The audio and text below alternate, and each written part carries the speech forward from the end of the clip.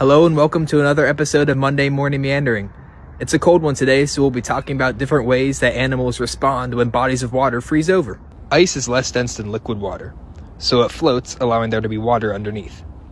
As ice helps insulate, the temperature of the water stays relatively stable, around 39.2 degrees Fahrenheit. Amphibians, insects, and fish all take advantage of this environment to survive during the winter. Amphibians such as bullfrogs will brumate underwater. They cannot slow down their metabolism to the extent turtles can, as they require more oxygen. So, they sit on top of or are partially buried by the mud at the bottom of a pond or other water body. This allows them to readily access the oxygen in the cold water, which is absorbed through their skin. They also may slowly swim around. Insects with an aquatic life stage have to adapt as well. Stoneflies are in their nymph stage during the winter.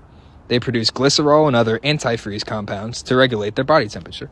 While we do not have fish at wood end, they also must slow down their activity and metabolism, as they are cold-blooded and their body temperature changes to match the environment.